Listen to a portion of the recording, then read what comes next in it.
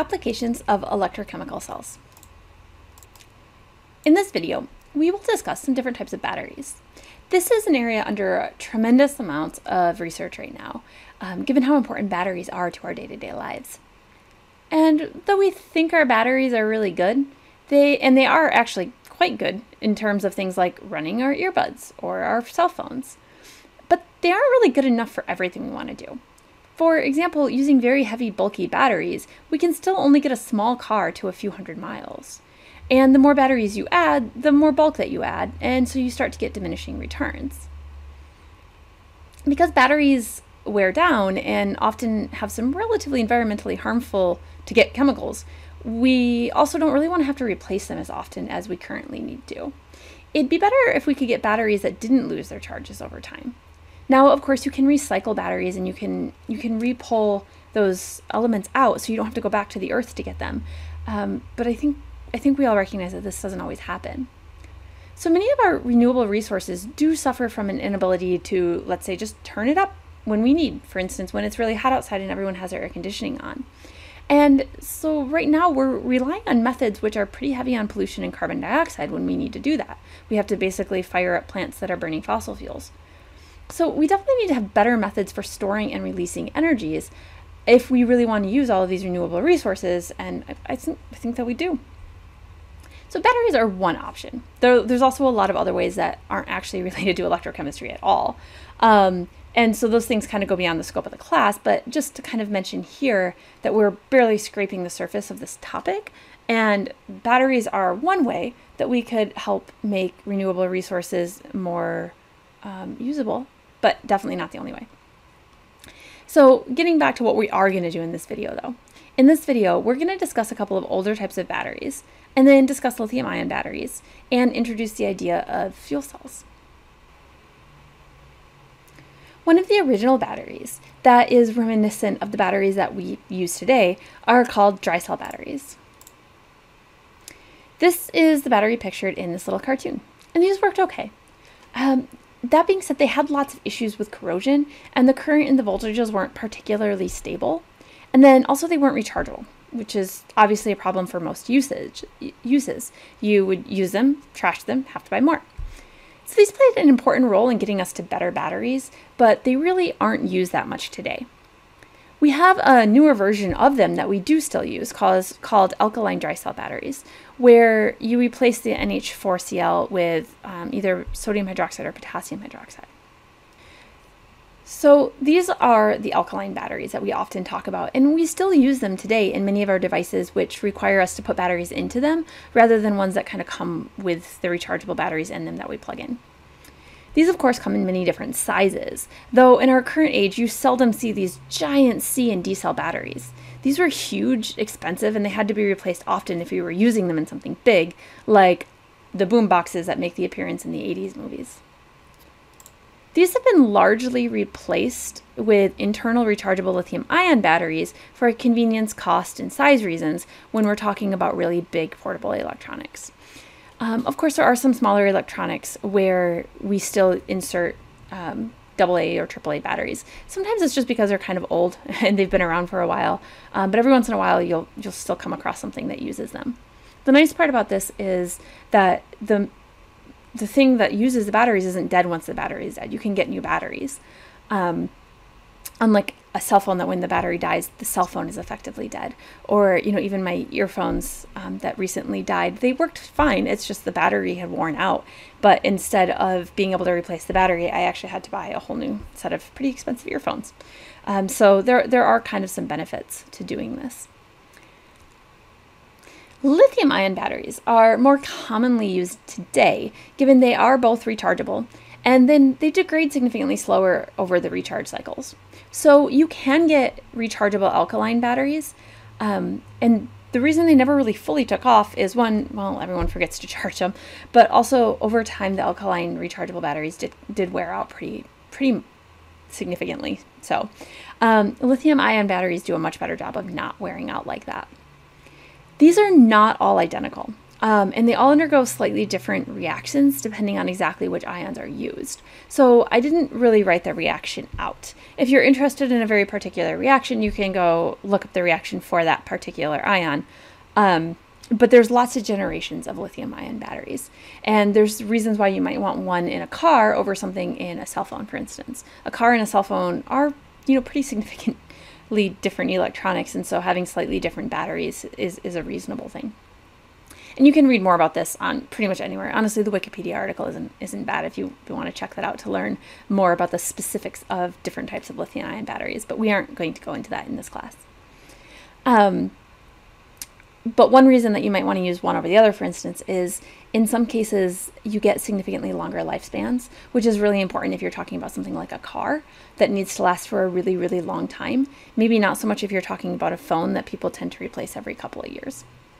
So lithium nickel magnesium cobalt oxide batteries, for example, I'm going to say that one more time, lithium nickel manganese cobalt oxide batteries are often used in medical equipment, tools, electric vehicles, where that long life is super, super important. Moving back to a slightly older technology, we also have lead storage batteries. These are typically 6 cells, 2 volts each, that are connected in series, and so we call them 12-volt batteries. That's kind of how these are referred to in a pretty standard way. So here I do have the reactions of the cell that are discharging. So in other words, this is what's happening when the battery is putting out power. And so you'll notice we have a positive cell potential. These are our car batteries, like the old car batteries that all the cars have, not just the electric vehicle cars. And so, of course, they need to be able to be recharged too, so that you can start your car the next time. So when you recharge the battery, these reactions are all just flipped. In your car, this recharge is done whenever you're driving by the alternator. And so the alternator charges the battery, and then the next time when you go to start the car, your battery's charged up. And then pretty much all of the electronics in the car are run off the battery as well. These batteries are designed to put very large currents for a short amount of time. So that's ideal for instance, starting a car. It's not exactly ideal for, say, running a car for a really long time. That's when, if you're talking about like a hybrid or electric vehicle, they're going to use some sort of lithium-ion style battery to get that kind of longer lifespan out of it. That being said, actually, most hybrid and electric vehicles will also have a 12-volt battery, not because it actually runs the car itself off it, but a lot of the auto accessories are all designed to run off the 12-volt battery because this is what runs your radio and your lights and things like that. And so they'll have this 12-volt lead storage battery as a accessory battery, effectively, just to run those sorts of things, which is kind of neat. Now, let's do a couple of questions just to check and ensure that you understand the basics of batteries. Again, this is a much wider topic than what we're going into, and there won't be any questions that are asked about specific reactions. You shouldn't spend any time memorizing these reactions or anything like that if you're taking my class. So this sort of memorization to me feels incredibly pointless given that you can just look it up on the internet. So let's walk through the type of questions that I do really care about. If a battery produces power, what does that mean about the voltage? Is it going to be negative or is it going to be positive? So if the battery is producing power, which is what generally you want a battery to do, that's going to be a spontaneous reaction and it's a positive voltage. Now, as we discussed, many batteries are rechargeable. In fact, most of our batteries these days are rechargeable. And when you're recharging it, is that going to be a spontaneous or a non-spontaneous reaction? Well, you're recharging it, you're putting electricity into it, so that's a non-spontaneous reaction. That's being driven. And then, based on that, during that recharge, is the voltage negative or positive of the battery? And that would be a negative voltage. Let's move on from batteries to something that's pretty similar to batteries. So this is a really interesting topic that isn't strictly a battery, but because it operates so similar to a battery, it does often come up in conversations around them. So this is a fuel cell. The diagram here shows you what is going on at the anode and the cathode, and how the transfer of electrons can be used to do work. Now, unlike a battery, which has its chemicals contained within the cell, In a fuel cell, you actually supply it. You have to, well, fuel it. You're constantly adding in materials for the reaction to happen. So hydrogen fuel cells are of significant interest to the automotive industry, since the byproducts are just water. And so this leads to less waste, and they're also pretty light.